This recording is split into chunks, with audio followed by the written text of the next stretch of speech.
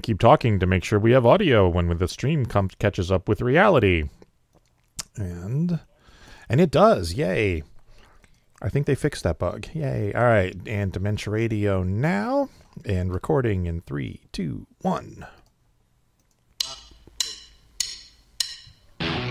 Recorded live on DementiaRadio.org, it's the Funny Music Podcast. Brought to you by FuMP.com, where you can download new free comedy songs twice a week. Now, here's your hosts, Devo Spice and the great Luke Ski. Hey, Devo Spice! Hey, Luke Ski! We have Bad Beth is here! Hey, Beth! Hey, how you doing? And we have Tony Goldmark here. And Tony, introduce your friend. And my friend Jacob Martin here, a.k.a. Close to the Sun, who helped me out with the music on the track we'll be playing a little later. Excellent. Welcome to episode 707 of the Funny Music Podcast for Thursday, January 4th, 2024. The title of this week's episode is Large Beneficial Vase, or Vase if you prefer. And your job is to work that into our conversations somehow this evening. And we totally missed an opportunity. Tony, you should have introduced everyone like you do on Escape from Walt Disney with the big grandiose intros for each person. Yeah, I always write those in advance, and I didn't tonight. So no can do. Next time we'll plan better for next time. In another 10 years, when you release another song, exactly. We'll plan better. Okay. All right, let's do the catch-up thing. This is going to be fun, folks. Let's get caught up with what Devo and Luke have been up to since last week, or else Devo, if Luke bailed and didn't show up. Hey, what? Oh, he's right. So, Luke, what you been up to? Well, get back to my Google Calendar here. Yeah, so I'm just sitting here kind of brain fried. Yeah, I remember we did last week's FuMPCast while I was driving back after visiting Carrie and Alex Ann. That's what happened. Yes. Okay. So the day after that, I went and hung out with Stephanie in Madison, which was nice. We went to see the Disney movie Wish because she hadn't seen it yet, and she enjoyed it. Yeah. And let's see. I mean, I just spent. I actually, I've been, every time I go out to see my family at my mom's place, I've been going into the attic and I've been ripping songs from CDs that are basically me trying to recreate a series of mixtapes from the late 2000s. Because I don't want to just completely load all of my CDs in, because then I'll run out of space. So it's I just want these specific tracks. So it's been a project. Every time I go out there, I try to get through as many more of the playlists. Well, I've got down to 2 left. So on Saturday and Sunday, I finally got through the rest of the tracks on that playlist. One of them included, way back in the day, Tony Goldmark made his own personal home-burned CDR of 80 tracks of music from the first 4 seasons of Futurama. Oh, right. I did do that. Wow. Yeah, because there was no Futurama soundtrack CD there were a few for The Simpsons, and yet Futurama did a lot of songs. So I just thought, well, I'll just compile my own home-burnt CD of songs just recorded straight from the show. Yeah, because you were using them on the Looney Bin regularly back then. Yeah, I was. So basically, I burned that whole CD, and since the way it's I know that you had labeled all those tracks as MP3s. In fact, they're probably on my external drive here, but I wanted to be on the safe side.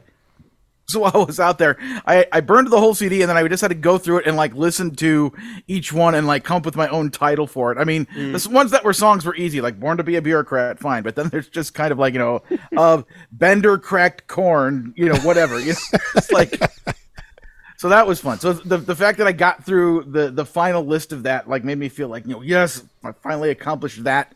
Keep in mind, this was only from the first few seasons of Futurama, back when it was still on Fox. Yeah. With its 7 or 8 reboots it's had so far. That would probably be a 4-disc set at this point. Credit to Fireblast Studios in the chat, but you made your own CD with blackjack and hookers. Of course. Yes, exactly. And then New Year's Eve, kind of an interesting thing. My aunt lives. She has a fairly large house in Lake Geneva, and her son, my cousin Steve, is grown up. He's married. He lives in New Jersey now. I forgot to ask what city. He was living in New York. Now he's in Jersey somewhere. And my uncle Tony passed away like a year and a half ago, and so it's just her and her dog Abby, and it's just kind of like a. Always sad to lose a fellow Tony. Yes, exactly. And basically, she's basically planning on selling that house and getting a smaller place to live, just because she doesn't need a house that big anymore. So she wanted to have like a big party there for New Year's Eve and basically have everybody come over and spend the night. So it was like crazy pants, because my brother Michael and his wife Anu and the 8-month-old son Bodhi, they were there. My brother JT, his wife Susan, and 7-year-old Max was there. They brought their dog Grizz. It's like my mom was there, I was there, my sister was there, a couple other of Liz's, I think it was her brother and his wife were there. It was just like this weird family sleepover pajama party night, and it's like, all right, that's cool. I mean, I want to have fun with my aunt too. I mean, because she's a cool person, and etc. So I show up there, like me and my mom are kind of like the last people to show up there, and when I walk in, they all start like tooting making noise, and I'm like, okay, we're nowhere near like midnight. What's going on? And then like I finally like get all the way in the room, and I see they've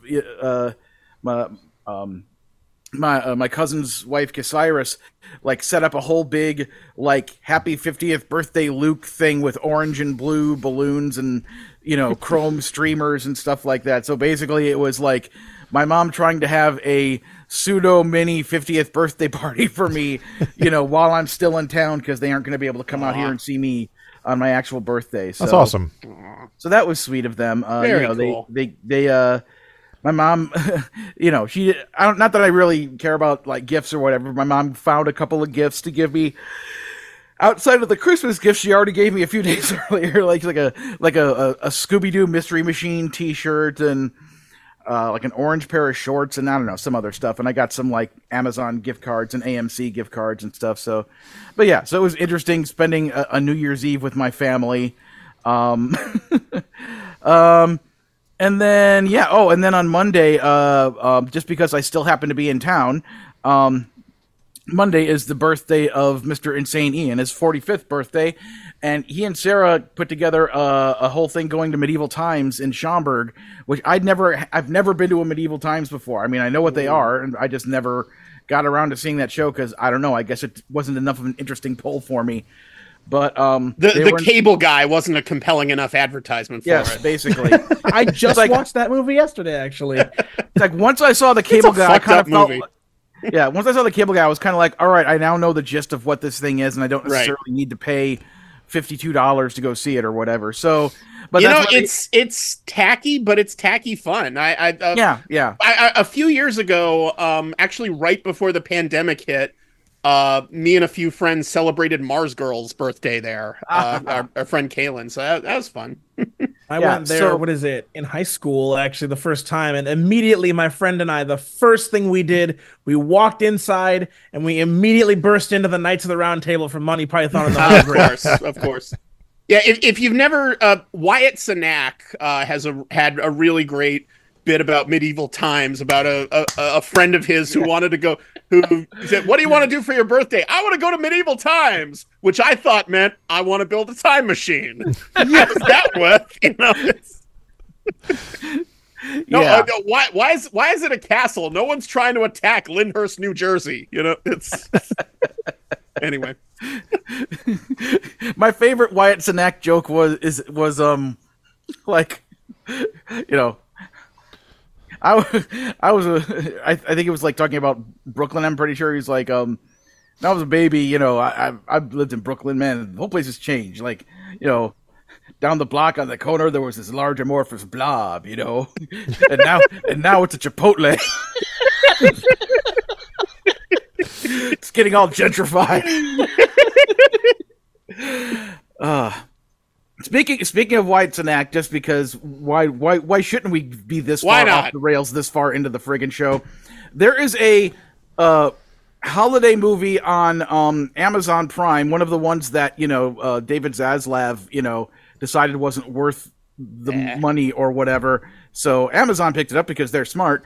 It is called Urkel Saves Santa, the movie. So it's a Steve Urkel holiday movie, and it's quite fun, and it was written by Wyatt Cenac. Oh, was it? Okay. Yeah, so okay, that might make me check it out. Yeah, then. I was gonna say a tolerable Urkel thing. That's hard to do. Yeah, it's interesting. Well, anyway, it's I'm pretty sure I talked about it on the last. Or wait, or maybe I didn't talk about it because Al hadn't seen it yet. Because I've heard about it. You did talk about it. Otherwise, I never would have heard about it. Yeah. So anyway, back to what I was talking about. This was in medieval times. Yeah. So Ian invited a bunch of people, so I got to see. I saw Jared Perez and Josh and Carrie and Alexanne came out, and like when we.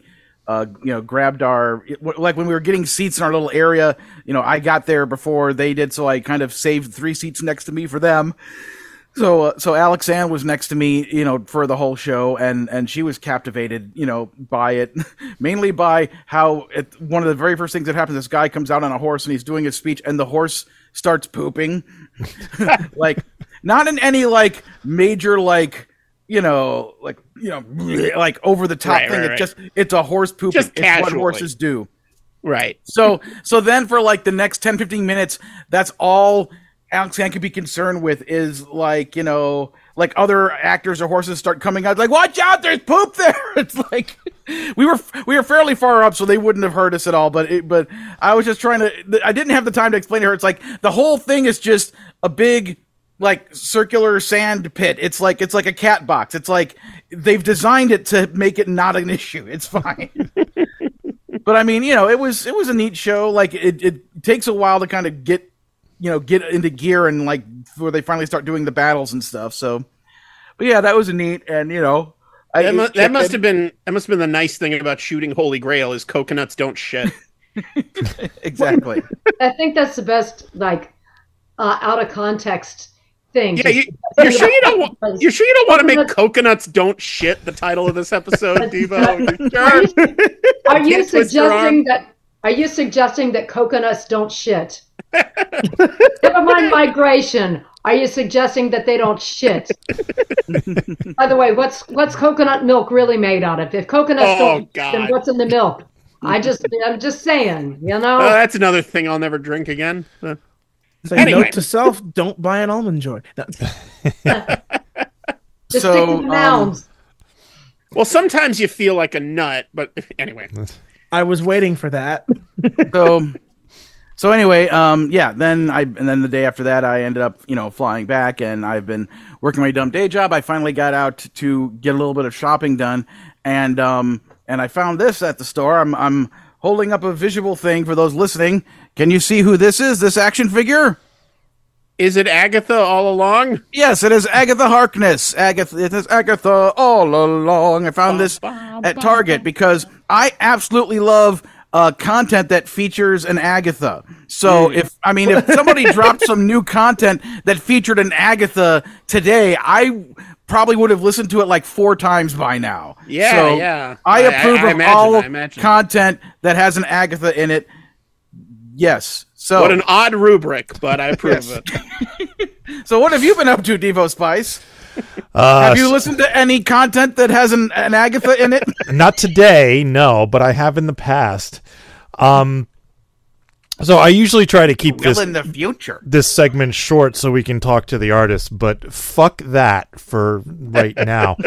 You're talking to the artist anyway. Yeah. Who cares? So New Year's is traditionally just such a non-holiday for me. Like, I don't give 2 shits about New Year's at all. I don't drink, I don't party, so like I don't go out and get shit faced, and so like I don't care about New Year's. And like my tradition is I sit on the couch, I play Mario Kart until like 11:58, and then I put on the ball drop and I watch the ball drop, and then I go back to Mario Kart. That's what I do on New Year's Eve.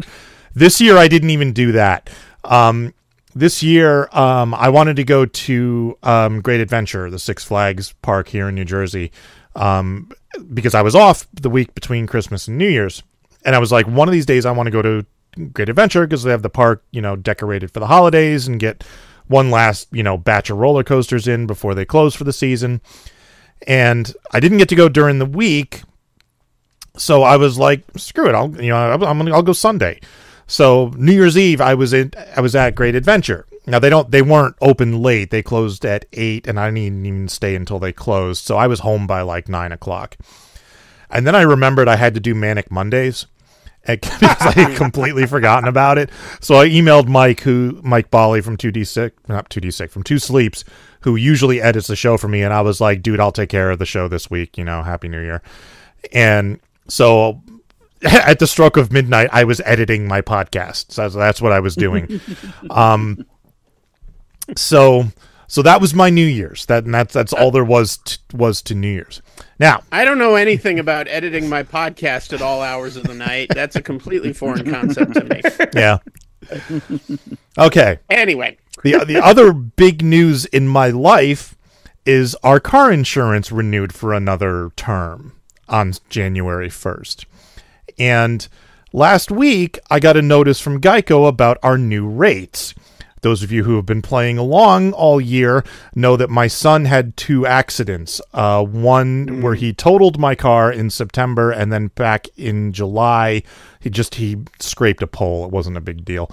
But that they're counting that as 2 at-fault accidents.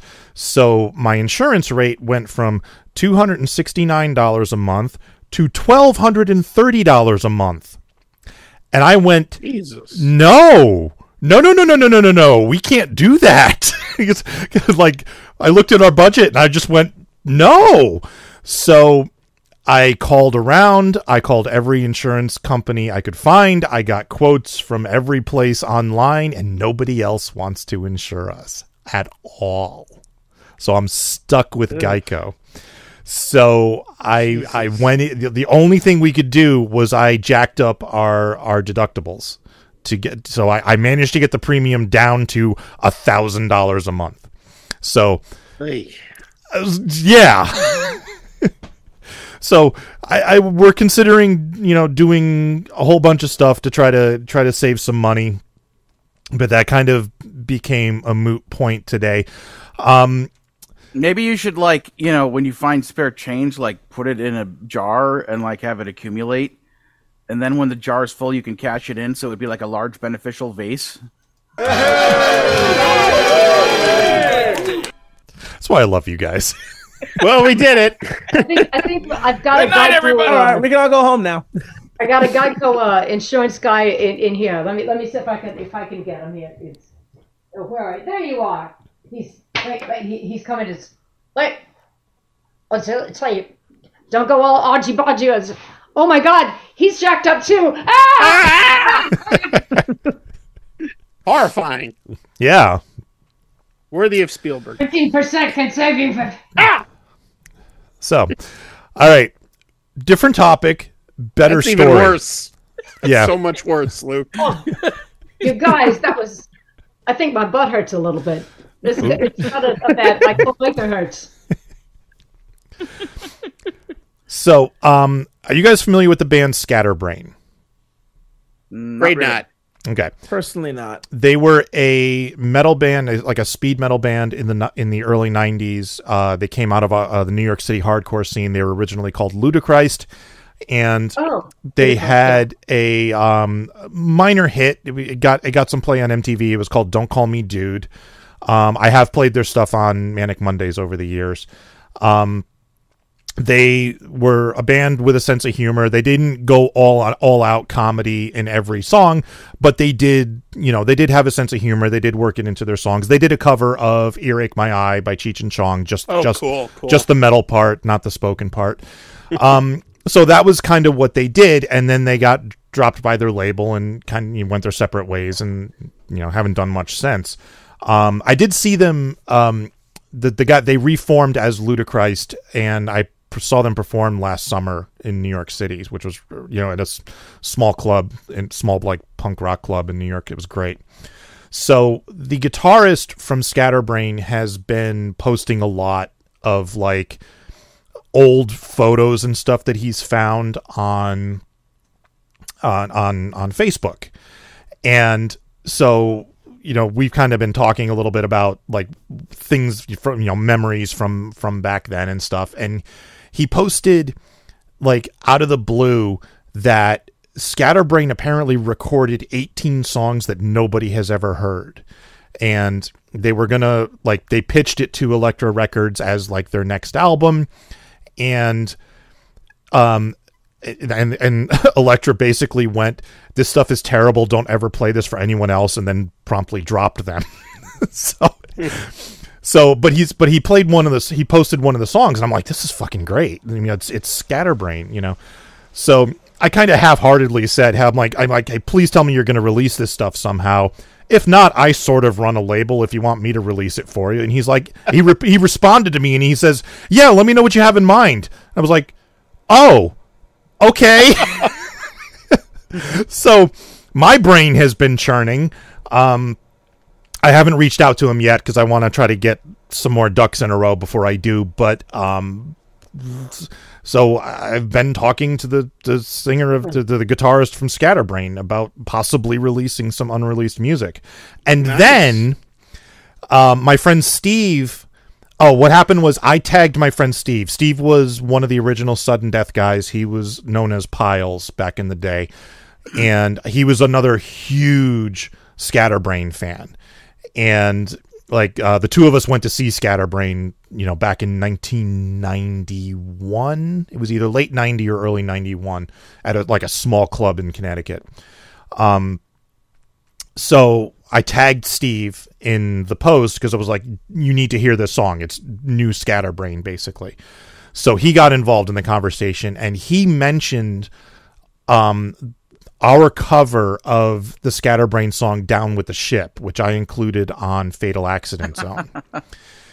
And Glenn, the guitarist from Scatterbrain, was like, "Is this available to listen to anywhere? Because I kind of want to hear it." And I was like, "Well, it's on Spotify along with all the uncleared samples that are in the song." Yeah. And so I posted it, and the guitarist from Scatterbrain listened to it, and he was like, "This is amazing, I love it," and then made a separate post sharing my cover of Down with the Ship. So I've kind of been like in Scatterbrain mode today. So there's just a fun little side thing about that may not come to anything, but it was just a fun little interaction I had today. And the other thing that happened today is I got online, and there's an email from our brand new CEO at our company who's been on the job all of 2.5 weeks. And he says, blah, blah, blah, due to economy, losing clients, we've had to let go an additional 37 people. If you've been affected, you already have a meeting on the books with HR and your manager. And I look, and there's a meeting with HR and my manager, and I went, "Ooh. Motherfucker." So I got laid off today. Oh, shit. Man. Sorry. The good news is they're giving me like 5 months of severance pay, so I'm not in any... I'm not in panic mode at the moment or anything. But still, it's like, yeah, I've been with this company almost 8 years. I built the development department, me and my old manager. I was the first developer they ever hired. I was the only developer who worked there for like 5 years. And then in the last like 3 years, we've brought on some additional developers. And me and one of the other developers were let go today. I don't know who the hell's going to do the work that's in the shop, but it ain't going to be me. So, I'm just saying, Devo, there are very few problems that you can't solve with some lie on a shovel, if you know what I mean. Yes, I'll give you some names. We'll be in touch. I just want to hurt their feelings. So. Yeah, so it's been a day. So I'm going to take I took like today and tomorrow to just veg and do nothing and like mourn basically, and then I'm going to take the weekend, and then Monday I will start, trying to find a new job. I've actually already reached out to a couple of old colleagues who I used to work with, and they've asked for my resume, so I've already got some things happening. The other thing I may do is I may try doing like a live stream on Twitch of just me doing some performance type stuff. If I decide to do that, I will send out an email about it so that people come. It'll probably be either Monday night or Tuesday night, probably around this same time. If you think that'd be something you'd be interested in watching, let me know. Because I have no idea if I could be rapping and nobody could be watching. Who knows? So that's the title of your new album, Rap Like No One Is Watching. Yes. Well, I mean, the other possible title was Farting into the Wind, which is kind of the same thing. So Farting into the void. Exactly. If you fart into the abyss, the wind hits your back. I was going to say, does the abyss fart back? Yeah. If you stare into the abyss... Another excellent alternate title, Does the Abyss Fart Back? That's... Just consider it. Just...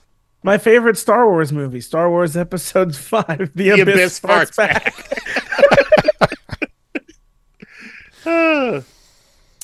All right, so Beth, what have you been up to? The James Cameron sequel that we didn't ask for, but we probably deserve. Anyway. Yeah. So Beth, what have you been up to?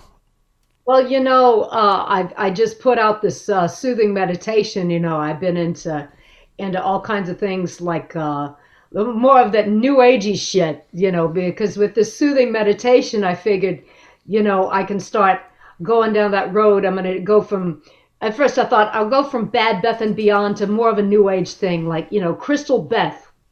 I like it. Yeah. People might find that shit kind of addictive, So that's what I've been doing, just trying to get people to fucking relax. That's what this is all about. You're going to be so relaxed. You're going to be just, all your muscles are going to be stretched. You are going to be stretched out like a vase. I love it.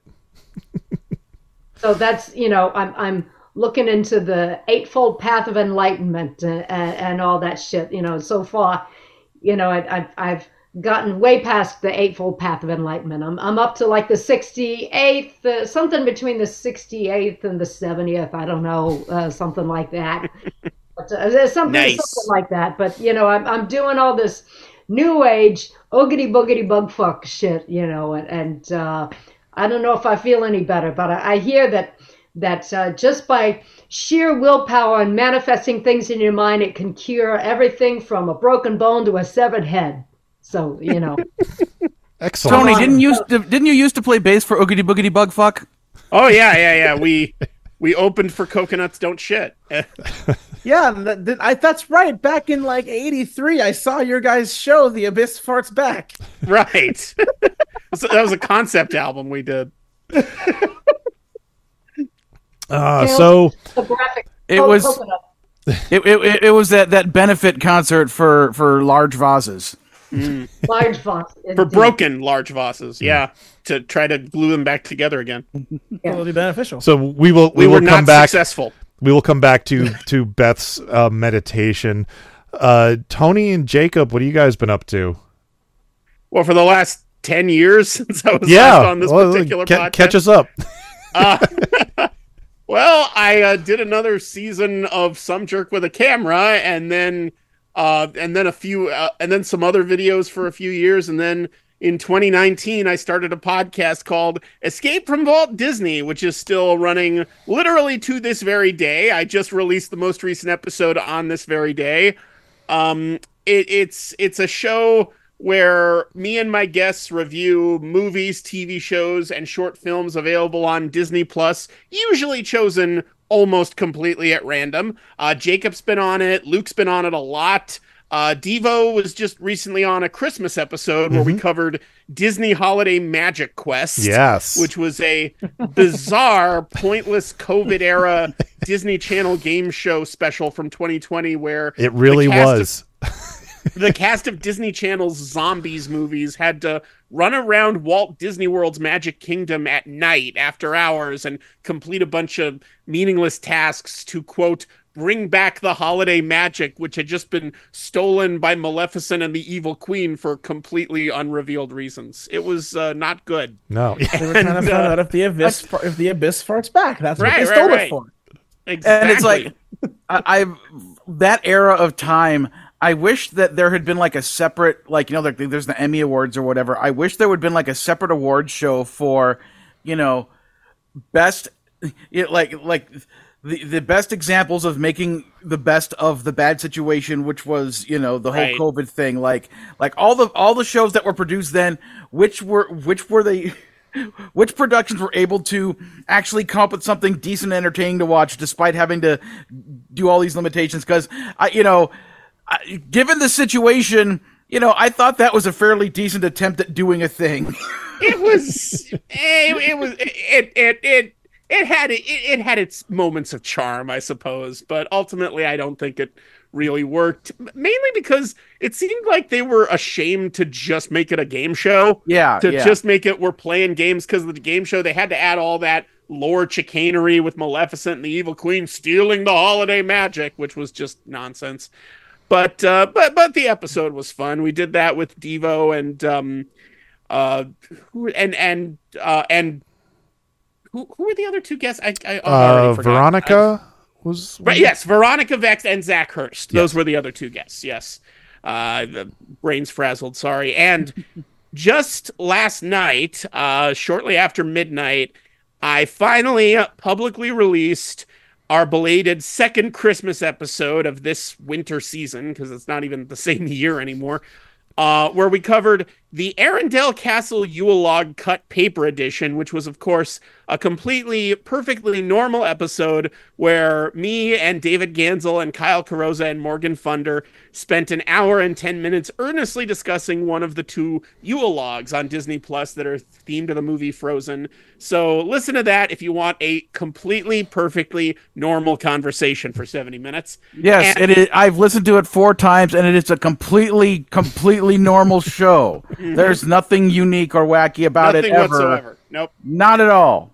And I am currently hard at work on editing the next episode, which will be another belated Christmas episode and a belated Halloween episode where we cover Tim Burton's The Nightmare Before Christmas. That will hopefully be ready sometime. Definitely not this weekend. Hopefully next weekend. Cool. So excellent.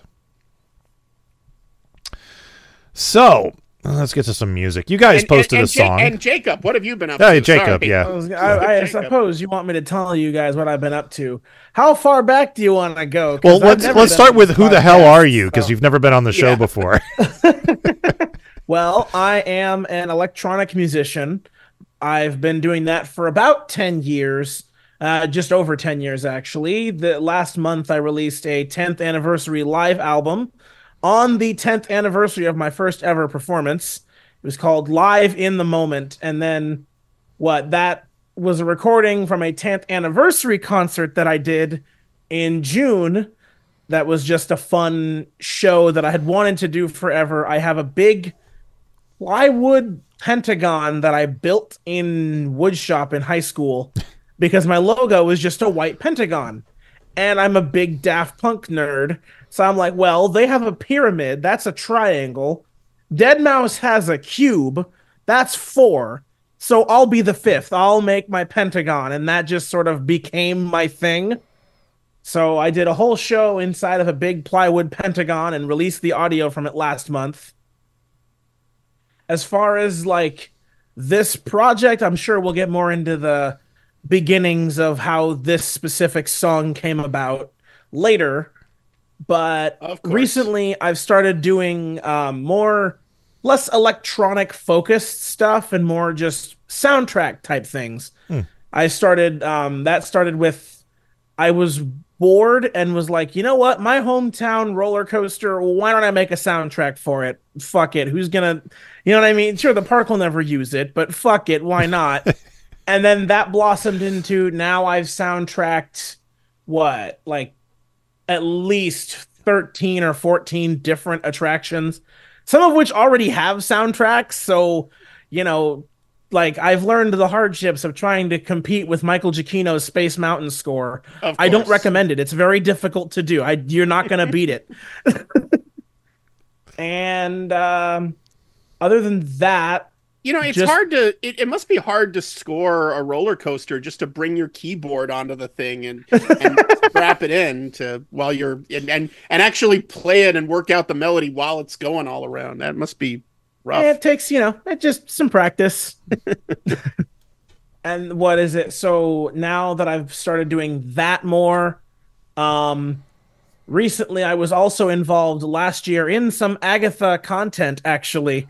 Ooh. On a friend, Chandler, on Podcast Without a Cool Acronym, we reviewed every single episode of Tron Uprising, which is a very good show with the most frustrating ending you'll ever watch. Because Disney. Is it because they were expecting to have another season and weren't given one? Oh, they were expecting another season, but Disney said, you know what? We're going to put this on our paywall service and air new episodes at like 11 o'clock on Thursday nights. So no one watched it. And then, of course, surprise, surprise, not enough viewership numbers for a season 2. So season 1 ends with, you know, the uprising has begun. End credits. Cliffhanger, and the execs are like, okay, we're good. Yeah. No! Yeah, exactly. But yeah, that was... See, I grew up in the 80s with Sledgehammer blowing up New York State as blowing up New York City as a cliffhanger. Yeah, and then when they came back for the next season, they basically said that the next season was like a prequel season. Yeah, it took place like 5 years before or something like that. It's like, those are the biggest cop-out ever. You know what? You know what happens in the last episode of Alf? I don't think I do. That's where they all end up in jail, right? Well, basically, it's like Alf's like alien friends and stuff are gonna like come to Earth and like finally rescue him, and they like go to some field, but then like the military or whatever shows up, and then his friends are like, oh crap, and they bug out, and then basically Alf and the family get captured by like, whatever the army, end of episode. That's how Alf ends. But it gets, they end up with like Jerry Seinfeld and Elaine and Kramer. Right. They're all like thrown in the same all in the same cell together, yes. Yes. Years later, there was a straight-to-TV movie. I forgot for what network. I think like the USA Network, and it was called Project Alf, where it was like it was kind of like Sergeant Bilko. It was like Alf in some army base somewhere, and he's basically kind of running gambling things and stuff. But the family's completely gone. They basically put the family in like witness protection program, and they're not in the picture anymore. Anyway, so other than what is it? I may or may not be doing more Agatha-based content in the Tron universe. However, the Tron universe right now hangs in the wings with Mr. Jared Leto. So I have high hopes for that movie, but I want to watch it for Tron, not for Jared Leto.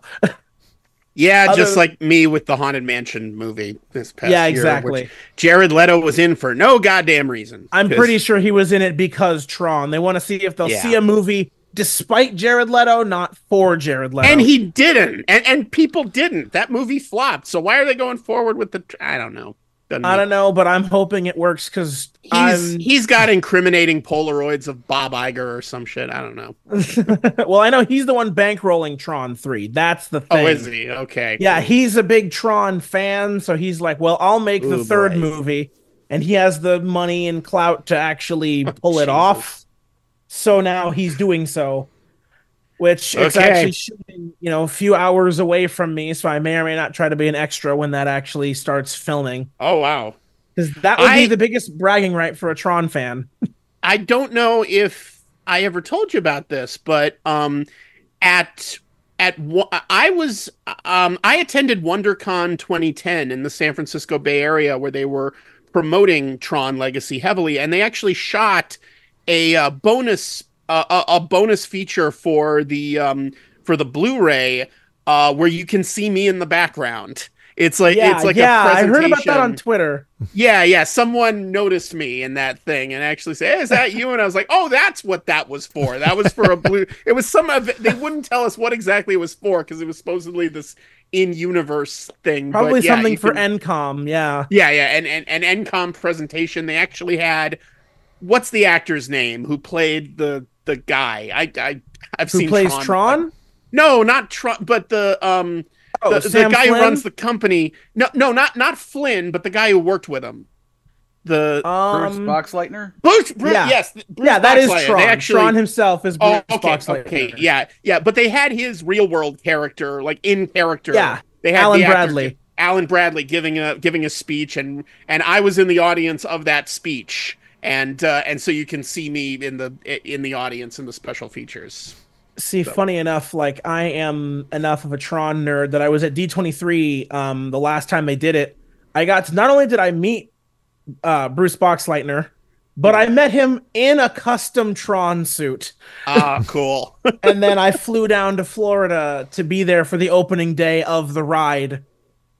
So, and I'm praying that comes to California because West Coast needs a new coaster, goddammit. I don't know if we have the space for it. Maybe in that area. Maybe if you tear down the submarines and the monorail, you could put it like in that area. Oh yeah, the actual show building fits about the same plot of land as the former Carousel of Progress. It fits the same spot. Oh, okay. Well, the problem is then that big giant canopy, which right. If you ask me, the canopy would replace the people mover. It would go out over the land and you'd walk in under it, but that could work. Blue sky. It could work. They should really get rid of those people mover tracks anyway. Yeah, they really need to. Who needs to be reminded? Anyway. I know. Welcome to Tony and Jacob. We've turned your podcast into a theme parks podcast. Yeah. To finish up what I've done recently, I went to work. I was in a Christmas parade in my local area for like the 7th time, and I've been doing music stuff. Nice. That's what I've been up to. Is there some place we can listen to some of the stuff that like you said you scored a roller coaster? Is there like a video of the roller coaster with your music to it? Yes. All of those are on my YouTube channel, which is going to be at RCT3 is Epic. Everybody gets it wrong the first few times. Right. It's Roller Coaster Tycoon 3 is Epic. Okay. Yeah, I've done, like, I know I did Space Mountain, West Coast Racers at Magic Mountain. I did one, like, really recently. I've done a lot of virtual stuff as well, but yeah. That's what I've been up to. Cool. I will check that out. All right, so you guys posted a song. Give us a quick introduction. We'll play it, and then we'll talk to you about it. Well, this, of course, is available on the amazing new FuMP Tom Lehrer tribute compilation CD, The FuMP Desecrates Tom Lehrer, and it's my cover, and it's me and Jacob's delightful little cover of Tom Lehrer's Ode to Death, Destruction, and the End of the World. One of the many odes to those topics that Tom Lehrer delightfully wrote and recorded. It is a little song called We Will All Go Together When We Go.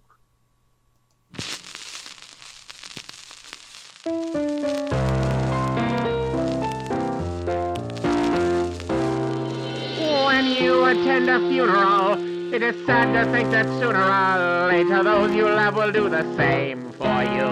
And you may have thought it tragic, not to mention other adjectives, to think of all the weeping they will do. But don't you worry. No more ashes, no more sackcloth, and an armband made of black cloth will someday nevermore adorn a sleeve. For if the bomb that drops on you gets your friends and neighbors too, there'll be nobody left behind to grieve, and we will all go together when we go. What a comforting fact that is to know.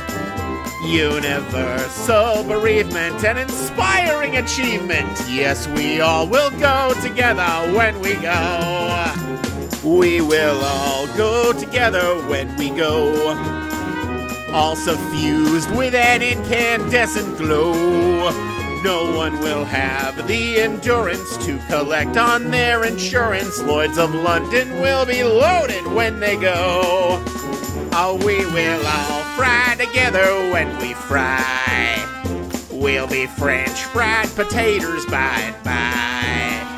There will be no more misery when the world is our rotisserie. Yes, we all will fry together when we fry. Down by the old maelstrom, there'll be a storm before the calm.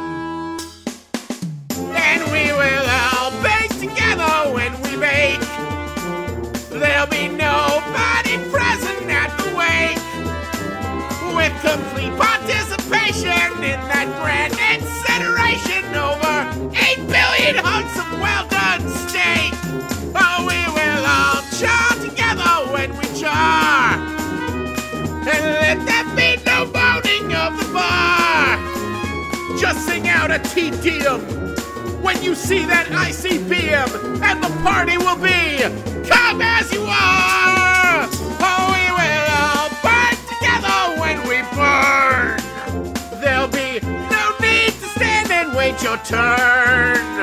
When it's time for the fallout and St. Peter calls us all out, we'll just drop our agendas and adjourn. You will all go directly to your respective Valhallas. Go directly, do not pass, go, do not collect $200. And we will all go together when we go. Every billionaire and every average Joe. When the air becomes Uranus, we will all go simultaneous. Yes, we all will go together when we all go together. Yes, we all will go together when we go.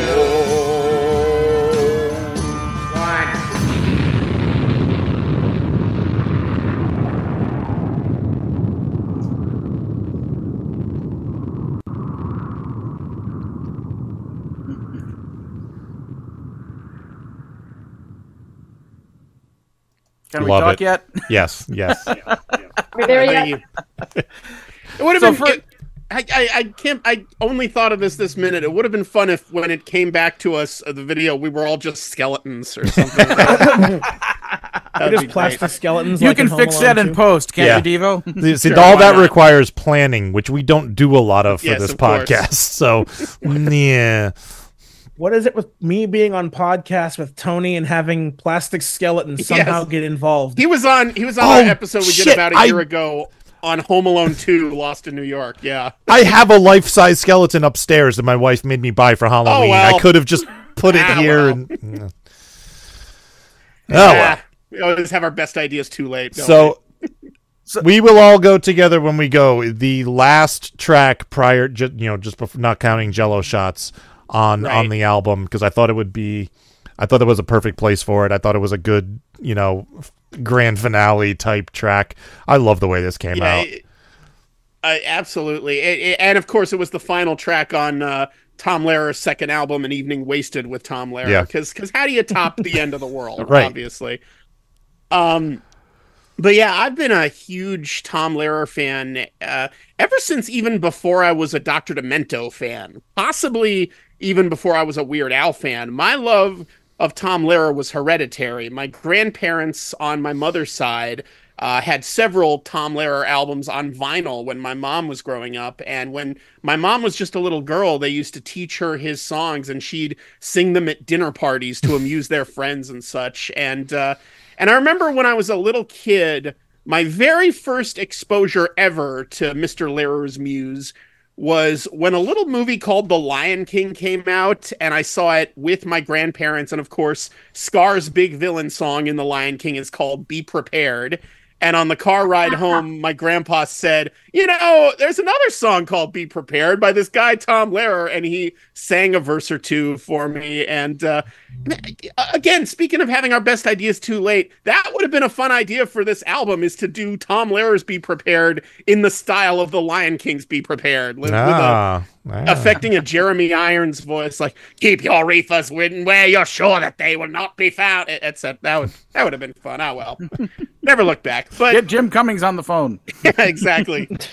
Then a couple years later, I must have been 11 or 12 or something, and I guess my mom realized, well, Tony's old enough to appreciate some slightly darker, more twisted stuff, and she told me about Tom Lehrer and sang the Irish Ballad and I Hold Your Hand in Mine and the Hunting Song to me, and I just thought they were the funniest, sickest, most brilliantly written songs I'd ever heard. And I think that year for my birthday or something, or Hanukkah or something, she bought me the CDs of all three Tom Lehrer live albums, Revisited, Evening Wasted, and that was the year that was.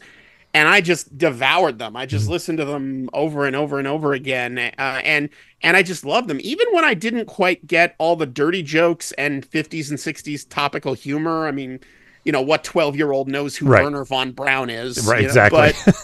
But I was still always just so taken by the quality of the songwriting and the clever rhymes. And that was very much the case with We Will All Go Together When We Go, which was a song I always loved, despite not really knowing at first what it was about or what it referred to, because I wasn't really cognizant at that age of the history of the Cold War and the nuclear arms race and, the mounting global paranoia of mutually assured destruction. But I still loved, like, the sheer cleverness of rhyming funeral with sooner or later, which is still a rhyme that kind of breaks my brain. It's so brilliant. It's not even a slant rhyme, really, because all the syllables do fit each other. Yeah. But one line just has a couple extras, or rhyming misery with rotisserie, or Uranus with simultaneous. Valhalla with, what was it? Yeah, dollars. Valhalla with $200. Yeah, that was what's the fantastic. One that something other something rather tragic, not to mention other adjectives. It's so amazing the way he constructed these things, and his style of writing like that has been very influential on my own. Like, oh, definitely. When I'm trying to come up with rhymes for something difficult where there's not really a lot of obvious rhymes to it, I kind of take a play out of his book when he like deconstructs the word and puts other words in there to put the rhymes together. And of course, as I grew older and I did learn much more about the song's historical context, I just gained so much more appreciation for it, because if literally all of humanity was suddenly wiped out with absolutely no survivors, that would be an upside of it, wouldn't it? Is no one's around to grieve anymore. No one would be left behind to know what they were missing. So the man sarcastically found a way to write what he called a positive, dynamic, uplifting song about the apocalypse, and you gotta love him for it. So when Luke told me that you were thinking about putting this album together, I knew I wanted to contribute to it. I didn't know if I'd be able to, but I knew I wanted to, and this was always my first choice for which song to cover, because I don't know if it's his all-time best song just because it has an insane amount of competition, but I do feel like it might be his single most underrated song, just because it's as brilliant as it is. And also I've always been a little disappointed with the orchestral version of We Will All Go Together When We Go. I mean, I don't think it's bad, but of the 4 Tom Lehrer songs that got re-recorded with an orchestra in, I want to say 1960, I always thought We Will All Go Together When We Go was the weakest and least impressive recording, because not only did they shorten it rather needlessly, I thought, but they also didn't really do anything with it besides just put kind of a generic orchestra behind it. On Evening Wasted, when Tom introduced the song, he said that it was written in the tradition of the great old revival hymns, or rather, this was a survival hymn. Mm-hmm.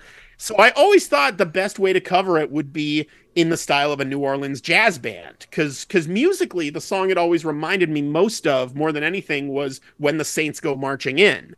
So I thought New Orleans jazz band would be perfect and would be the most natural direction for it. And of course, when you really want to capture the sound of New Orleans jazz, who better to hire than a house musician from Seattle? So that's where Jacob comes in. Starbucks. Beth, you've been doing it wrong the whole time. Exactly. I got it, because that's what we do down here. Is like, what happens when there's a funeral? We have a parade. Of course. So why not a parade for a funeral for everyone? Yeah. You get a parade, and you get a parade, and oh shit! Now we got to pay the band, and everybody's dead. Oh yeah, including the band. So yeah, well, yeah, that solves that problem. I played plenty of gigs when I was half dead anyway. I might as well be all dead. Well, and Jacob here has been recording various pieces of music for my podcast, Escape from Vault Disney, for several years now. And in the past, before my 10-year hiatus, when I recorded comedy music, I always did so up in San Francisco with my mom and then my dad as my producers, basically, because they have connections to musicians. I didn't want to travel up there and go through the whole process of all that just for one song, and I didn't have any other songs to record, so this seemed like the right time to hire Jacob to accompany me musically for a whole song. So Jacob, what was your experience working with me, I guess? So this, what is it? You sent me this request. I was I was in LA because I was flying down there to go, ironically, see a screening of Tron Legacy because I missed it on its initial theatrical run. Oh, really? Okay. Yeah, my dad had a stroke, so we didn't get to see it in the theater. Oh, wow. Shit, I'm sorry. He's fine now. I live in the same good. apartment as he is, but so we missed it in that run, so I flew down there for just to see it in the theater, and I'm leaving LAX to get an Uber to go to Universal Hollywood, and I get a message from Tony, hey, you want to help me with a song?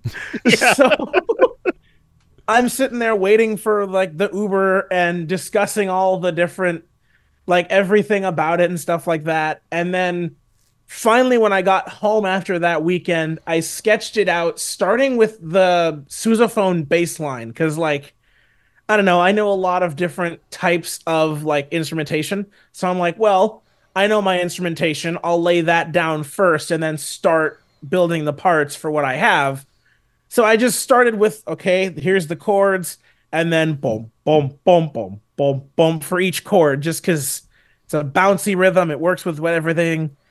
And so that took a good couple of days just to get the chord structure laid out, because it's not, I'm used to like 4-chord dance tunes where it's really simple and basic. And then suddenly, here's this song with all these like 7th chords and jazz chords thrown in and weird key shifts and stuff like that.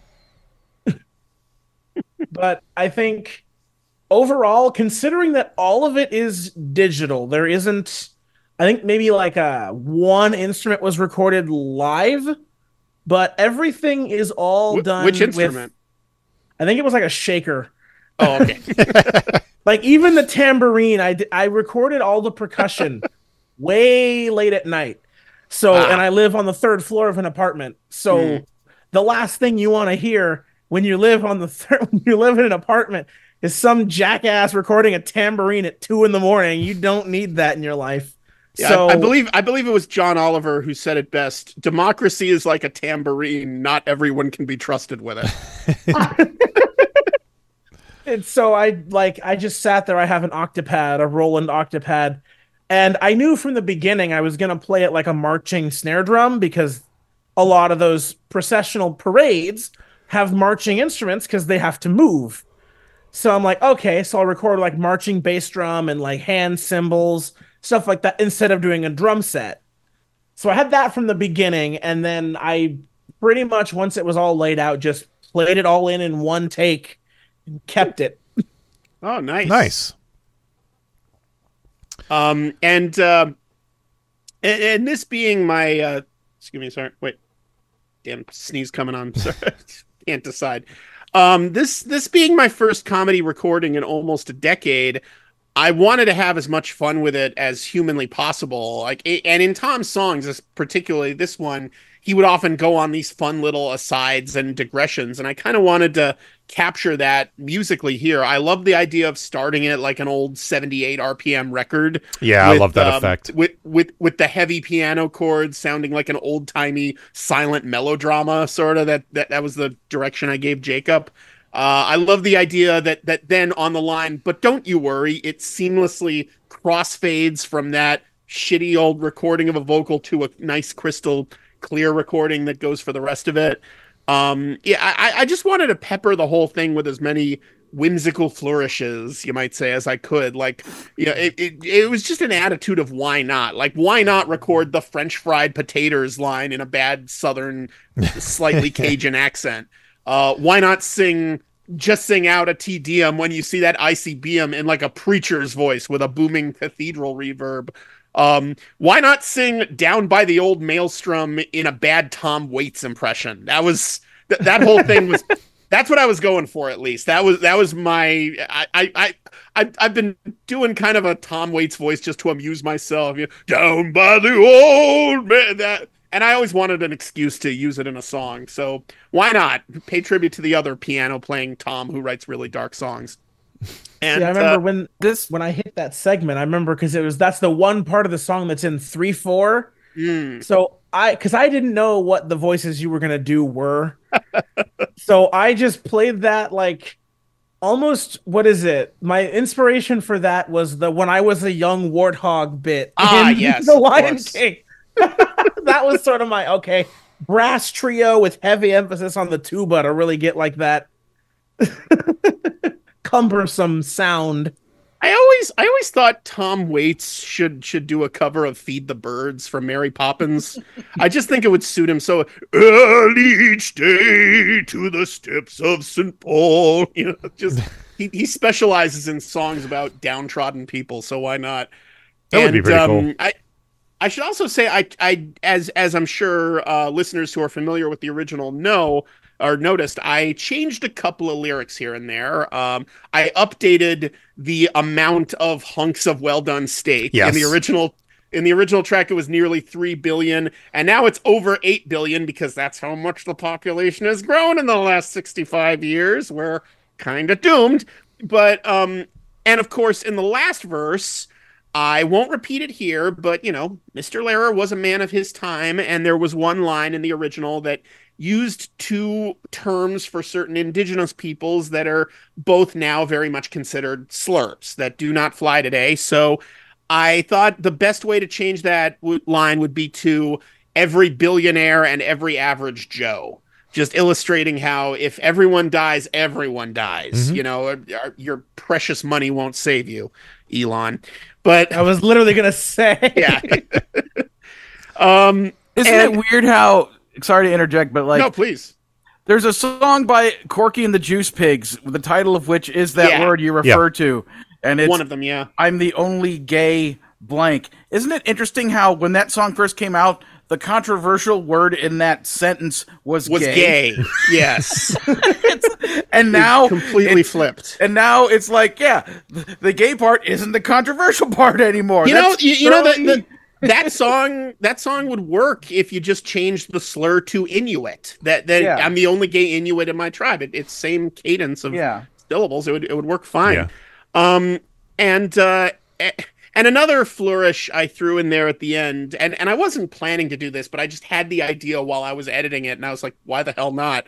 Was the countdown at the end. And I'm very proud of how I was able to time that to speed up on 6, 5, 4, 3, 2, then a long pause before the 1, and then the immediate sound effect of a nuclear blast at the end. It's just perfect way to end it, I thought. Yeah, works beautifully. So basically, this song has everything I love about a Tony Goldmark comedy song. And I would list off what they are. Well, thank you. You literally did like 5 minutes ago when you were saying this is the Tom Waits and all the things. It's like, and like, Devo didn't specifically put this on the printing of the CD, but I consider like Jello shots to be like, bonus track. Like that's, it was just like you saw, we have 26 tracks and there's room, but we might as well make it a good old 27. Why and not? just throw Jello shots on the end because it certainly fits with everything else on here. So Jello shots is the bonus track, but like Tony Goldmark's "We Will All Go Together When We Go" is the, football player crossing the end zone, freaking spiking the football victory dance of this album. This is the best track ever to possibly end this album on, out of an amazing freaking album that still blows my mind that it exists. And it's like, I know. Right, take us home, Tony. This album is so good. It's so goddamn good. Tony literally gave us the atomic bomb that blows up at the end of this album. Everybody, like, that's how good this album is. Yeah. So Jello Shots is kind of a denouement on the album. Right. It's the breath mint at the end of the meal. It's the post-credit scene of the Tom Lehrer. And speaking of that, okay, sorry, but everyone's going completely balls crazy about Steamboat Willie this week. Man, Tom Lehrer's stuff has been in public domain for over a year. Where's the Tom Lehrer horror movie? I can do that. Come on. I will hold your hand in mine. I will. I can do that. I will totally do that. The Irish Ballad. Come on. Where's the Tom Lehrer horror movie? Oppenheimer. We got a theme song. Come on. Two game more than 7 hunters and a cow. We need somebody in a scary Tom Lehrer mask to come out. There's nothing scary about Winnie the Pooh that the horror. It's just some guy in a They should just up the ante and call it Winnie the Shit. Yeah, exactly. The scariest part of that movie is how much don't it Winnie sucks. the Shit. Yeah. Sorry, Jacob. Like, the scariest part of that Winnie the Pooh horror movie is that it exists. Yeah. They should call it Winnie the Coconut Pooh. Right. But yeah, just, I could... It's like I could say more words, but basically, if you just had me go like gesturing towards the existence of this song that Tony made, like that's basically like how fucking cool is this song? This is amazing. It's woo, And also because I managed to get the very last slot of the year of 2023, appropriately enough, end of the year, end of the world. I not only is it the last track, is it the almost last track on the Tom Lehrer tribute CD, it's also going to be the last track on the January, February, or the November, December FuMP album. Then. No, mine is. Oh, it is. Oh, yeah. Right. Okay. Oh well, can't win. Whatever. It's going to be the second to last track on this album too. So, okay. Well, what are you same gonna position. All right. So we've beaten this horse enough, I think. Do you have anything you'd like to plug? Escape from Tomorrow. Escape from Tomorrow. Okay, no. What the that hell? movie also sucks. Don't plug that movie. Sorry, I shouldn't. The last thing we want to do is encourage people to abuse give Disney's money good for things. movies that were made using copyrighted Disney things without their permission. My stupid dumb brain. Nobody on the internet ever does anything with copyrighted characters without express consent of the people who created them. We don't have literally hundreds of songs about pop culture things on the FuMP. Hell no. Escape from Vault Disney is my podcast. I already talked about it at length earlier, but I'll just say it again. It's a podcast where me and my guests review movies, TV shows, and short films available on Disney Plus, chosen mostly completely at random. Jacob's been on it, Luke's been on it, Devo's been on it. Most recent episode was on the Arendelle Castle Yule Log Cut Paper Edition, and the next episode, which should hopefully be out next weekend, will be on Tim Burton's The Nightmare Before Christmas. Yes, I know it's January. It takes me a while to edit this show because I'm a stupid perfectionist. All right. It's still there in the parks. It counts. Haunted Mansion Holiday's still up, so it still counts. Yeah. This is no offense to any of the co-hosts of my 3 podcasts, but Escape from Vault Disney is my favorite podcast. It is the best podcast. Honestly, it's up there for me too. I don't know if it's my all-time favorite of what I'm listening to right now, but it's up there. I really enjoy that podcast. Thank you so much, Devo. Jacob, what do you have to plug? Well, as I mentioned earlier, I did in fact release a 10th anniversary live album called Live in the Moment. You can find that on my Bandcamp, bandcamp.com/close to the sun. And other than that, I started doing ride reviews since Tony doesn't do Some Jerk with a Camera anymore. Yeah. And a few people have shown up in the wake of that. And I figured, well, instead of bugging Tony to review the rides I wanted to see, I'll just do it myself. So I've talked about, let's see, to date, the Indiana Jones adventure, Rock and Roller Coaster, which had a cameo from both Tony and Luke. An unexpected Luke appeared, and I was very happy to use that take. That's right. I've done Extraterrestrial Alien Encounter. There was a review of, I believe just recently I covered all of the Twilight Zone Towers of Terror. All of them. So that is, of course, Florida, California, Tokyo, the one in Japan, and then the iterations that came after that updated those. So it's a good two-parter video that took me a good while to make. And I'm working on a few other reviews, namely the ride I work at, called Wings Over Washington, and then a few others afterwards. May or may not have a giant mega review of Space Mountain coming soon. So that's what I've been up to. That appearance I was in, that was me. I was like, suddenly I walk in and I do an impersonation of Gilbert Gottfried, right? I believe for the yes. Because like I had for the longest time I had joked that because Rock and Roller Coaster, you can't talk about Rock and Roller Coaster without talking about Sunset Boulevard and what's next to it, Tower of Terror. So of course I had the joke of, what opened with the park was the new Twilight Zone Tower of Terror, and then Tony's which is a reference. No, God no. Which is a reference to a Some Jerk video I did, but it would take too long to explain. But it was yeah. And then just after Tony just no, and then Luke just walks over. No.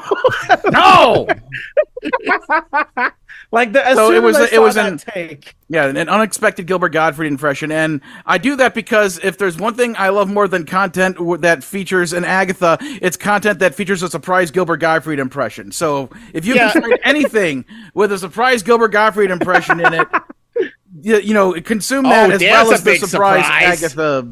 Yes. But Luke, I don't know why you're saying that, because like I said, the most recent episode of Escape from Walt Disney on the Arendelle Castle Yule-log cut paper edition is just an ordinary, delightful little conversation. Normal episode. Oh, you know what? Normal I just episode. Thinking about a year ago when you did that other Yule-log. When we did the other Yule-log, which did have Agatha and Gilbert in it, but this is completely different from that, obviously. Yeah, it has Morgan Funder and Doggins and Kyle Carosa. And Kyle Carosa, yes. Yes, and it's an excellent discussion about this amazing what's her name? Brittany Lee?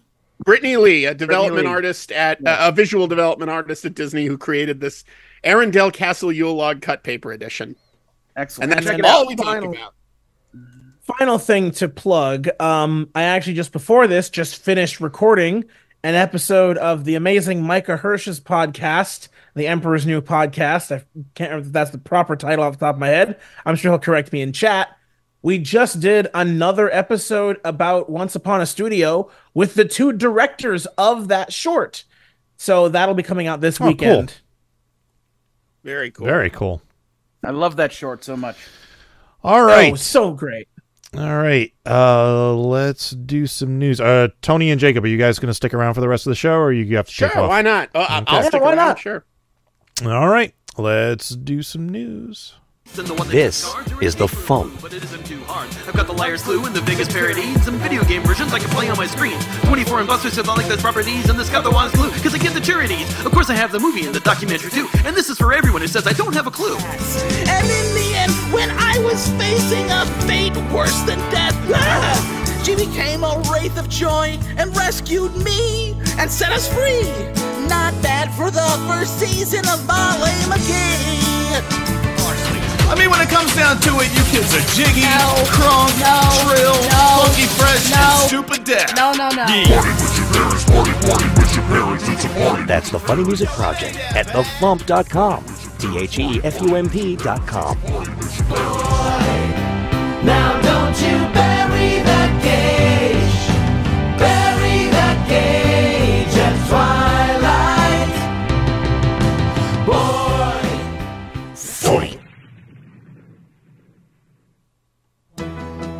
Time for funny music news. Something. In the news, the Via Bella Kickstarter for their album Live and Germany is now fully funded. They are up to $3,756 of their $3,500 goal. They still have 5 days to go, so if you have not gotten into their Kickstarter yet, you still have some time. Go to Kickstarter.com, search for Via Bella. That's 2 words, and this is Rand and Aaron Bellavia, Rand of Ookla the Mock fame. He's one half of Ookla, and his wife Aaron. And they do some good stuff. All right. Dr. Demento's Funny 25 was last weekend. If you haven't seen the results or haven't listened to the show yet, this will be spoilers. But I wanted to run down a couple of things and compare them to Jeff's predictions, which we did not talk about last week. Only a handful of FuMP songs this year. One of which was me at number 25 with Yo Sam. So, yay! Should have been higher on the list. Jeff predicted it at number 20, but what are you going to do? I'll take 25. It's fine. The next FuMP appearance is, in fact, there's 3 more FuMP appearances, and they are all by Knuckleheads. So, father-son comedy rap carrying the FuMP once again. Number 16, they had Let's Be Pirates, which Jeff predicted was going to be number 13.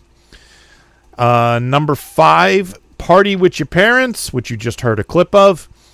And number 2, Brush Your Teeth and Go to Sleep.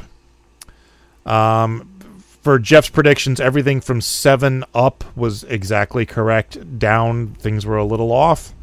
And there was only one song that was not predicted to make the list. Shaving Cream at number 20 was not on Jeff's list. Instead, he had Montana by the Mothers at number 23. So Knuckleheads carrying the FuMP again. Congratulations, yes. Knuckleheads. They consistently make great work. They do. All right, that's all the news I got. Anybody have anything before tour dates? I'll take that as a no. On Sundays in Nashville, Tennessee, Steve Goody hosting at the Bluebird. On Sundays online, 2 Sleeps. Mondays online, Steve Goody and Brad Tassel at virtualcomedyshow.com. On the 6th in Santa Cruz, California, Phil Johnson and Roadside Attraction. On the 6th in Doylestown, Pennsylvania, Carla Ulbrich. On the 11th in Santa Rosa, California, Phil Johnson and Roadside Attraction. On the 12th in Loleta, California, Phil Johnson and Roadside Attraction. And on the 13th in Lakeport, California, Phil Johnson and Roadside Attraction. And birthdays. Today, January 4th, is Art Paul Slosher's birthday. Happy birthday, Yay. Art Paul. Happy birthday. And coming up on... Go ahead. I can't remember if I explained this on a previous episode, but I ordered some CDs of his from the past couple years, and he accidentally sent me 2 of the same one instead of the one he put out in 2023. So I just got in the mail this week that album. It was called the XYZs of Art Paul Schlosser. So nice. And he also sent me a DVD. I had no idea he put out a DVD, so I'm interested to see what's on it when I get a chance to. I didn't know he put out a DVD either. It must be interesting. Yeah. Other birthday coming up on the 6th on Saturday, Adam English of Ookla the Mock, the other half of Ookla. All right, Beth. Yeah. So I got a new single too. You do? Give us a quick intro. We'll give it a listen.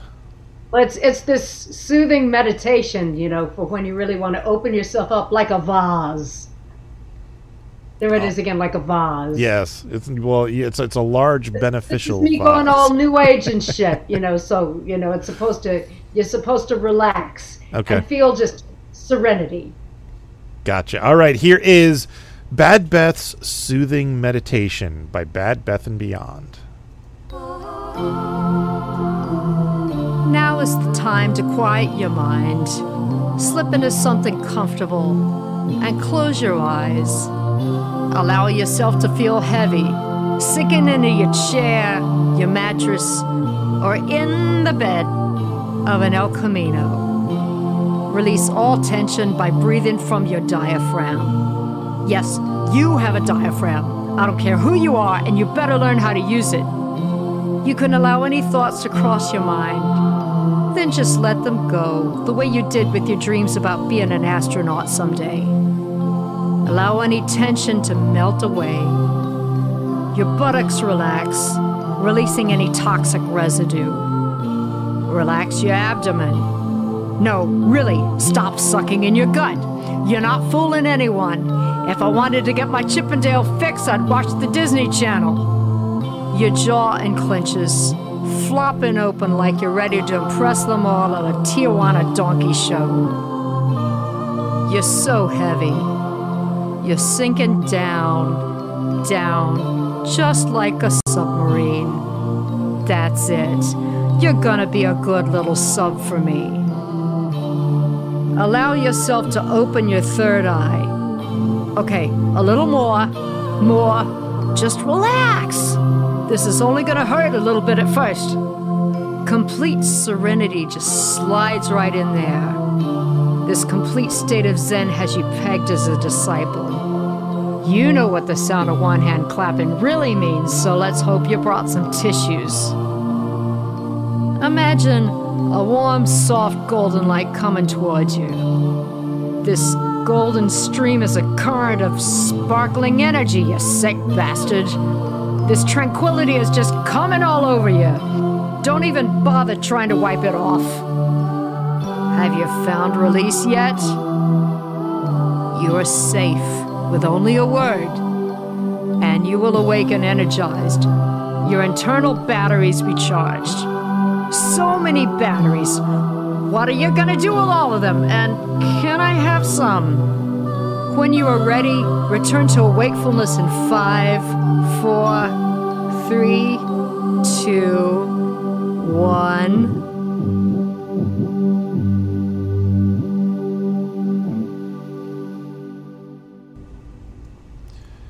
Well, I don't know about anybody else, but I am completely relaxed right now. You see, that's because I didn't just do a countdown with a giant explosion. I just did all of that. Yeah. I feel so much better having heard that. Everyone knows the most relaxing thing. The most relaxing thing is a nuclear bomb. Everyone knows. Everybody knows. But nobody's perfect. So I didn't end with a bomb. I just had a little nod to Lucky Man there, because if you listen to this song, you're gonna be a very lucky man or woman. It was kind of doing the keyboards. I may not be like some kind of electronic musician. I went really retro, that in the style of that Irish singer Enya.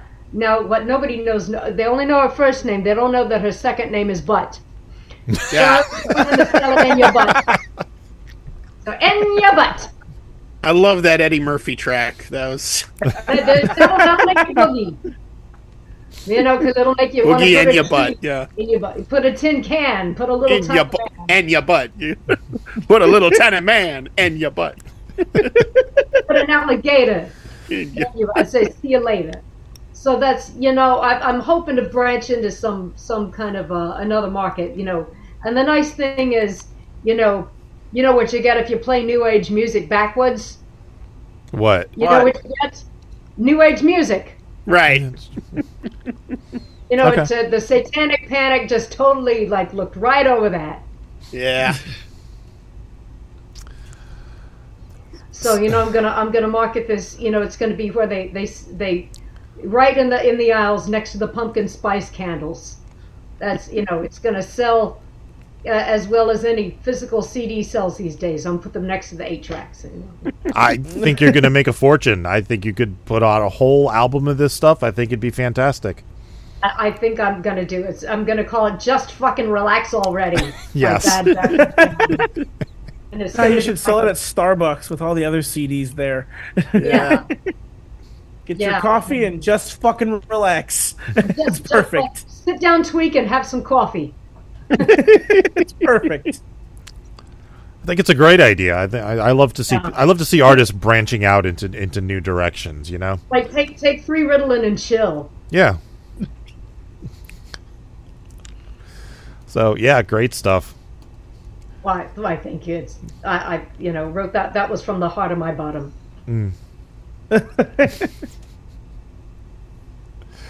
I love everything Beth does. I love everything about Beth. Just.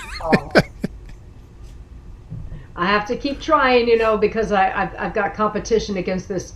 There's this blonde bimbo out there. Her name is Beth Patterson. She's always like trying to take credit for my music, So I gotta keep a step ahead of her. She wrote a story that's going to the fucking moon on Monday. It is literally going to the moon. It's getting launched. It takes a while for stuff to get up there, but it's going to be on this lunar time capsule. And it's going up on Monday. So wow. She thinks she's driving to Cape Canaveral to go watch the rocket take off, and like, oh, look at me, so my story's going up to the moon, But I know what her car looks like. I know exactly how deep a penknife goes into a set of tires. So you got her number. You're good. I got her number. I know where she lives.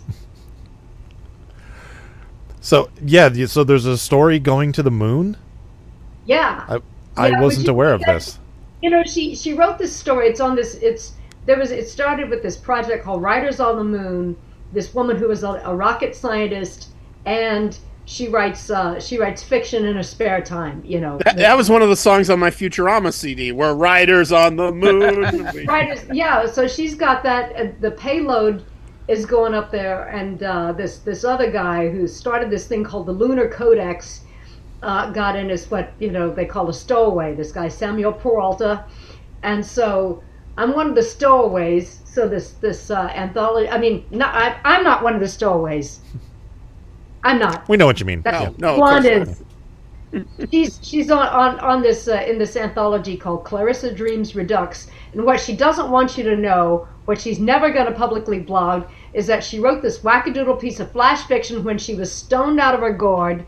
And then it ended up in this anthology. Now the anthology's going to the fucking moon, which goes to show you, use drugs, get ahead in life. Use drugs, go to the moon. There you go. You can win bicycle races by you can win the Tour de France by using drugs, and you can have your fiction put on the moon by using drugs. That just goes to show, use drugs. My question is, there's nobody on the moon to read it. So they're hoping it's a time capsule. So after we all go together when we go, humanity is going to be gone. But, there might be a couple of survivors. By this time, we're going to colonize the moon. And somebody's going to go, hey, look at this thing the size of a nickel. I wonder what this does. Whoa, this is a really fucked up story. Hey, what's a nickel? No. Yeah. It's what you get from selling 1 billion Spotify spins.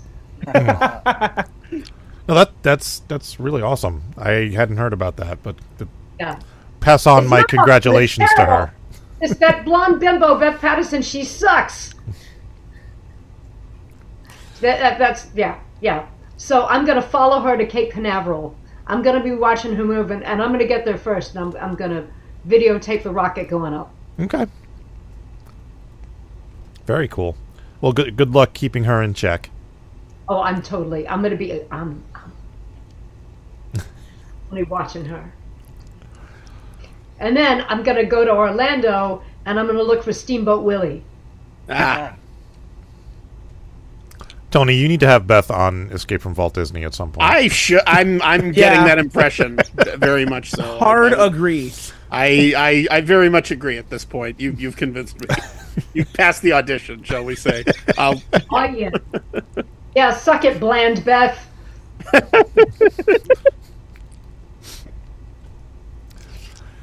Yes. That's all. Everything else that I want to plug is gonna have to. I'm gonna plug it as soon as the FuMPCast is over. If you know what I mean. Okay. Sure. That sounds fair. Yeah, I was just gonna ask if you had anything else you wanted to plug, but that's as far as I'm still continuing to put some Bad Beth songs. Eventually, I just realized that I've got 11 songs on the FuMP and a couple that I want to re-record, and it's like, holy shit, I've got enough to actually put out a new Bad Beth. Yeah. Because some of that Bad Beth stuff on the previous record, like a lot of stuff, humor doesn't age well, so things that that you can't say New Orleans, like it literally means eaters of snow, and it's what we mean is here it's called snowballs. Everywhere else in the world is called snow cones. So we all go together when we go. We eating the balls of snow. But you can't say balls of snow anymore. So we just say eating balls. But way more appropriate. Yeah. All right. I mean, then again, in Seattle, we literally can give someone a bag of dicks, and that's a positive thing in Seattle. So, can I get a gig? Can I get it? I want a gig in Seattle. I want to get come out to Seattle, man. Do it. Let me know if you're out here. Can I come and work on your roller coaster? It's a simulator, but absolutely come on out here. Can I add some tracks to? I play a mean electric bouzouki. Beth rocks a mean bouzouki. He thinks I'm kidding. Go back and listen to, if you haven't heard it on the FuMP, go back and listen to her explain, which is his, what's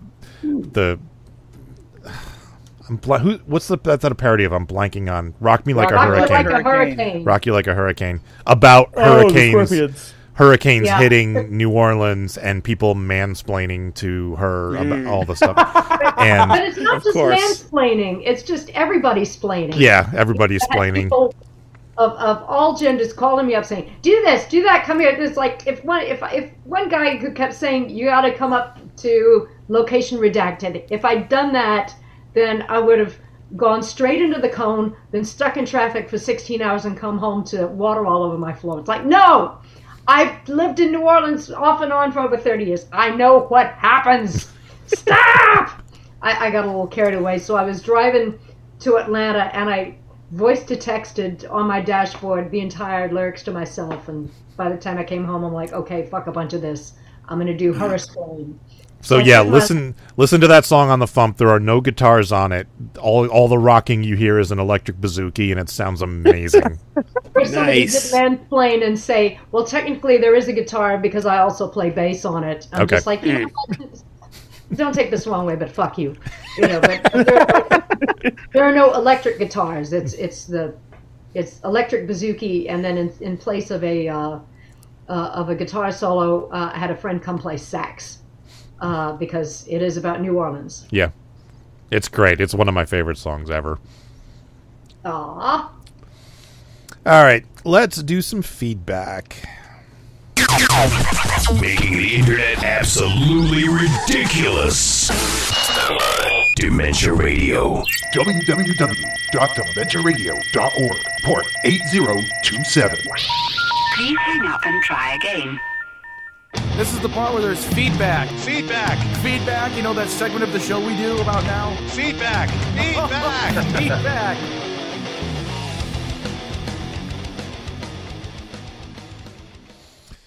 Feedback. All right. First, I want to make a note. Last week, I mentioned there was a comment by someone named Rock and Roll Cashier who I didn't know who it was. Turns out that's Dizman from Dead by 28. So that's who that was. The other comment we got on the FuMP was from Danny D, who says, Art Carney also played Santa in the 1970 Jim Henson special, The Great Santa Claus Switch, in which the wizard Cosmo Scam, also Carney, impersonates Santa to facilitate burglary. It was the first appearance of the puppet that later became Gonzo and has a framing device of Ed Sullivan reading to children. Wow. Oh, thank you, Danny. Then I've heard of that, but I've never seen it. It sounds like something that would be up your alley to watch. Yeah. And then we got several comments on YouTube. One from Super Love and Faith, who wrote, I love the FuMP. So great that you had Harv Man on the show. Luke, Devo, and Steve, you guys are terrific. Thank you. Comment from Zonarama, who says, "Excellent. You three are very entertaining. Thanks for having Harv on the show. Doing the Santa Claus shuffle had me and the wife rocking." Thank you, Zonorama. And then 2 comments from Ken Sherlock, who said, "Finally got a chance to listen to the FuMP Lair CD, and it was as awesome as Devo has been stating for the last month, and I agree with him on Tony's track. Since Doctor Who specials is referenced, did anyone see the connection between the goblins from Ruby Road and the RPG Kobloids Ate My Baby that inspired the Mikey Mason song of that name?" I haven't seen that RPG, so I can't really comment on... I've heard of it, but I don't know much about it. Let's do a quick Googling image search and see. There's a resemblance I could see. But yeah. Doesn't look like it was an intentional thing though. Ken goes on, "I spent way too much time trying to figure out where I heard the music in Kyle's song and appreciate the explanation, including that it was from a 50s commercial, which I didn't know. As I remember hearing the music a long time ago, I thought it was a college fight song and was stumped. Mike Tyson's Punch-Out was made in 1987, so it was a long time ago, though the music used in Kyle's song is played at the end after winning the game, which it was the perfect fit." Thank you, Ken. All right. And I do want to mention that A-Log did give me music for an intro, so we have a new intro for A-Log for the next time he comments. But he didn't comment this week, so you're going to have to wait to hear it. All right. And if the show isn't fucking long enough, we have a third song. Yeah. Strap in, folks. Yeah. That's all right. It's a short song, and there's not a whole hell of a lot to say about it. So here is... Let's fucking do it. Possibly the dumbest thing I've ever done. This is Mavity is Stupid by Devo Spice.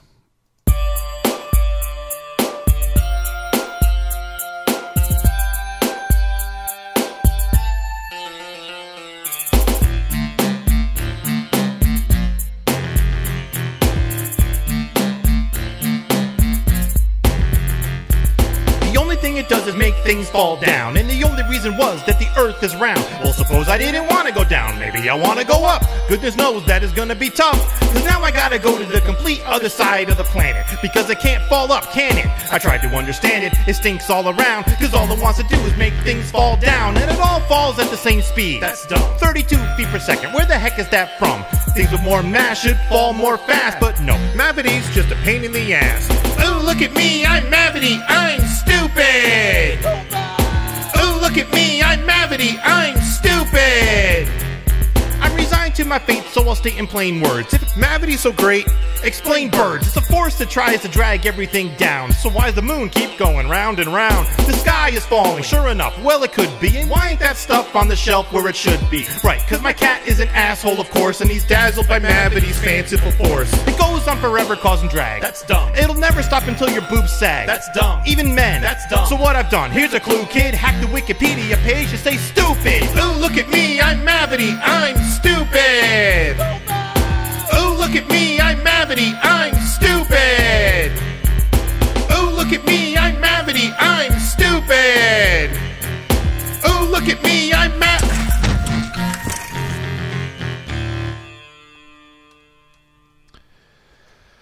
So, this is a song that's going to make zero sense unless you've been watching Doctor Who. If you haven't seen Doctor Who, I'm sure you're going to be like, what the hell just happened? So, minor spoilers for recent Doctor Who episodes. In I believe it was the second special, the TARDIS is out of control, as it very often is. It crash lands in a tree above Sir Isaac Newton, and Donna leans out and says, "You of all people should appreciate the gravity of the situation." You know, and Doctor's like, "Oh, don't do that," you know, and then they fly away. And then they cut to Sir Isaac Newton, and he's like, "What was that wonderful word? Shravity, havity, mavity," which changes the timeline. So later in the episode, the Doctor says, "We have gravity," and Donna goes, "What?" And he goes, "Oh, mavity." And she understands it then, and then later on she says, "We have air, we have mavity." You know, and then in the latest episode, the doctor invented these gloves, and he's like, all the Mavity is in the gloves. So it's like, it's just a thing now on the show. They say Mavity instead of gravity. So I'm watching this, and I'm like, I could easily update my song Gravity is Stupid and change it to Mavity is Stupid. And I'm like, that's a stupid idea. Should I do it? Yeah, I probably should. So there you have it, folks. Updated my song for the new timeline. Mavity is Stupid. Yay! Parallel timelines going on. So did you bother actually re-recording the whole song, or did you just re-record the Mavity? No, I punched in the word Mavity wherever I could. Good. I opened the old project file. I recorded. Sometimes I had to do a whole phrase, like, because I couldn't just punch in the word Mavity. For the first time, Mavity's just a pain in the ass. I did that entire phrase. But the chorus, I think I just did Mavity, I'm stupid. I think I did do the whole choruses. But I mean, T is a hard consonant, so you could have literally just re-recorded Mava and easily edited it in just with the same T. See, that might have been funnier if I just did it without even trying to match it. Just go Mavity, and then paste that in place, or just do it completely deadpan. Yeah. Mavity. Appleton. That's a joke for Luke.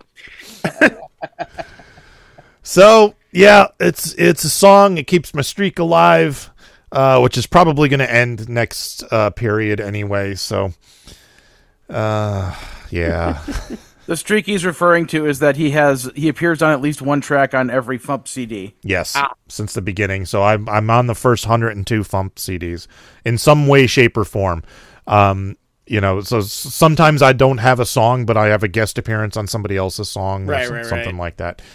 But yeah, the FuMP schedule has been full for a very long time, and we are currently scheduling, January and February are both booked solid, and there are 2 dates already taken in March. So, I mean, I could take a Sunday slot in there, but I don't want to force anything. I have I might need to abandon my January 16th slot. So okay. So yeah, I'll nab a spot for another 10 years in the future when you decide to do a Stan Freberg tribute album or something. All right, Luke, there's a Steve Goody Sunday slot. I'll just move him into Tuesday to take your spot. Let me know for sure, definitely, when you know. Okay. I'll pop up on a FuMP album when they decide to do the FuMP does Ninja Sex Party. I'll show up for a cover of one of those songs. Ninja Sex Party. Well, Insane Ian produced a cover album a couple years ago of was that him? Yeah, that was. Yeah, that was him. I have a song on that too. I did Rhinoceratops versus Super Puma. And I love that band. Vocals on that. I'm actually planning to put out a covers album because after I did New Math for the Tom Lehrer album, I was like, wow, I've done a handful of covers. Let me see what I've done, and I actually made a whole list of all the cover songs I've done over the years, and I was like, I've got enough for a full album. Maybe I should just put out an album of covers. So that's my plan right now. And there's 2 new songs I'm going to record for this project. I talked about it on the Insider in detail. So if you want more detail, go listen to the the December episode of the Insider. Which I've been planning a covers album for many years now, and I mean, it took me forever just to get Needlessly Meta put out, so I don't know how long it'll be before I get this one out, but my title for it is Nonstop Coverage. Nice. My title is going to be Cover Up, and it's going to be you remember on Heroes, like that dude had like the string that connected all the stuff. Like I want to take a picture of that and like connect like pictures of all the people I'm covering or something like that. I'll probably be taken in the corner over there. A big Pepe Sylvia board. Yeah, exactly. So, especially if like somebody like played on somebody else's record, you know, that they're connected by one common musician. Right. oh yeah. I'll have to find actual connections between them. What does it mean? Well, who got it from Agnes? Yeah. Yeah. Who got it from Agatha? Who got All along. All right. I have nothing else to say about this stupid song I did. I got nothing.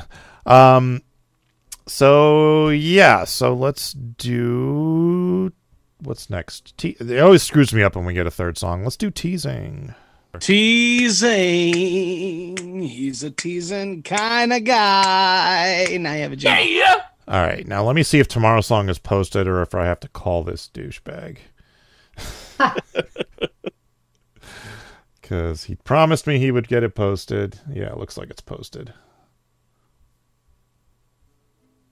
Yes, it's posted. Okay. Tomorrow's song is by Jeff Whitmire. Yay! Yay! And, oh, God, it's a song about an absolutely fantastic zombie movie. No spoilers. And Tuesday's song is by Via Bella. Woo! Fresh off their new Kickstarter campaign. And this week's Spotify playlist topic is work. Because my job went bye-bye. So I'm going to play songs about day jobs and shit. All right. Beth, plug yourself one more time. What, in front of all these people? Sure. Yes. Oh, okay. Why do you think we're here? Yeah, because we're here. Roll the bones. Okay, I'm working on cleaning up my Facebook page because this speaking of douchebags, a number of years ago, this douchebag like hacked my page. Now this is not a joke. He used it he was posing as me and using it as a platform from some speech that was so like not cool that even I noticed. So I'm trying to make sure that that's all gone before I tell people that I do have a Bad Beth and Beyond Facebook page. Just don't scroll down too many years. But it's the handle is Show Me on the Doll 69, and if you want to know what that stupid bimbo is up to, that's always like trying to take credit for my work. She had the bright idea of making her Facebook handle Bethodist, and the joke's on her because everybody thinks it's just Methodist with a typo. The joke's on her, you know. So people have to type in like Beth Patterson, music, bazooki, blah de blah. You know, so that's where you could find her. But you don't want to look for her. You want to look at the handle is Show Me on the Doll 69. That's the Facebook page for Bad Beth and Beyond. Of course, right. You know, now that's gone. I think I'm just going to call the album title Beth and Body Works. Nice. Tony, plug yourself one more time. I am on Twitter at Tony Goldmark. I have a Facebook group, Some Jerk with a Fan Club. I have 3 seasons of my former video series that was mentioned earlier, Some Jerk with a Camera, on my YouTube page, youtube.com/Tony Goldmark. And of course, I have my podcast, Escape from Vault Disney, wherever podcasts aren't sold. Jacob, plug yourself one more time. All right, you can find me at Close to the Sun on Bandcamp. Just look for a white pentagon. That's me. You'll hear all the new music I've done, including my new live album, Live in the Moment. Or you can go on YouTube and go to RCT3 is Epic. And you can find all the episodes of my ride review show that has no name, as well as any other silly things that I might be doing. All right, and Devo Spice is at devospice.com. And I may do a live stream concert. If I do, it'll probably be on Tuesdays because they were telling me other people are doing Monday nights. So possibly Tuesday. Hey, Devo, for that. Is Chuck in the chat? She is not. Okay. I haven't seen her post anywhere or anything since her birthday. She just kind of turned 18 and disappeared. And she's still around. Your Honor, that's the official story. Yeah. She's posting some stuff on Twitter, so I know she still exists. So. That's my story, and I'm sticking to it. All right. Yeah, that doesn't sound great out of context. Yeah, really. She turned 8. That's a title for this episode. Yeah. She turned 18 and disappeared. Yeah, her birthday was on January 1st as well. So happy birthday, Chuck. All right. Let's get out of here. Hi, Qbert. Thank you for listening to the Funny Music Podcast. I'm Devo Spice. I'm Luke Ski, and there's Qbert. Hey, and then look, there's Tony. I'm Tony Goldmark. Thank you for listening to the Funny Music Podcast. Bye. You can listen live every Thursday night at 10 p.m. Eastern, 7 Pacific at DementiaRadio.org and join us in the chat. Or subscribe to the podcast feed. Look us up on iTunes and be sure to leave us a review. Feedback for the show can be sent to info@thefump.com. The Funny Music Podcast is a production of Fidem Interactive, LLC, released under a Creative Commons share-alike license. Tell your friends, tell your enemies, shout it to random people on the street, and be sure to visit thefump.com for the latest funny songs. Tune in next week where you'll hear Luke Ski say... I forgot that I was supposed to think of something. So, Tony, say something wacky. It's spelled Hen3RY. The 3 is silent, you see.